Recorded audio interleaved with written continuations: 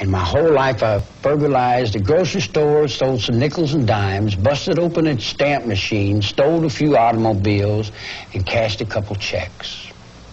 I'm a petty car thief. I've been with prostitutes and bums and winos and all my life. The street is my world. I don't pretend to go uptown and be anything fancy.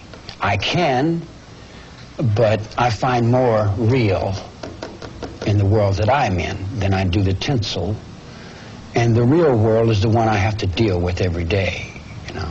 Conversations with you. He never heard you express remorse. Have you never felt it? Remorse for what? You people have done everything in the world to me. Doesn't that give me equal right? I can do anything I want to you people at any time I want to, because that's what you've done to me. If you spit in my face and smack me in the mouth and throw me in solitary confinement for nothing, what do you think's going to happen when I get out of here? Guilty. I wouldn't do anything that I felt guilty about. You don't feel guilty at all? There's no need to feel guilty. I haven't done anything I'm ashamed of. Maybe I haven't done enough. I might be ashamed of that, for not doing enough, for not giving enough, for not being more perceptive, for not being aware enough, for not understanding, for being stupid.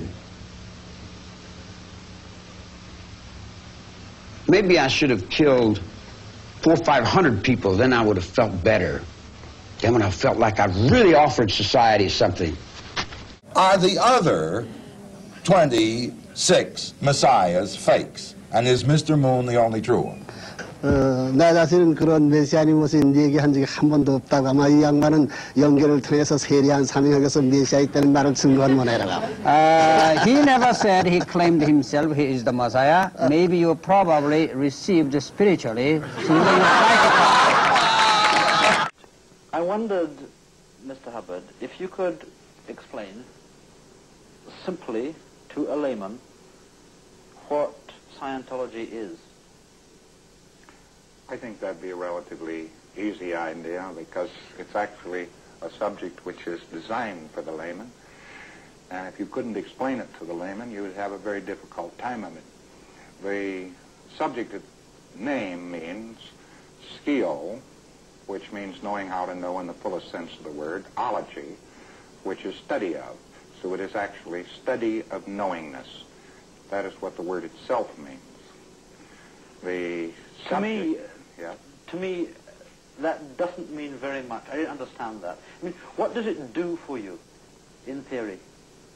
It increases one's knowingness.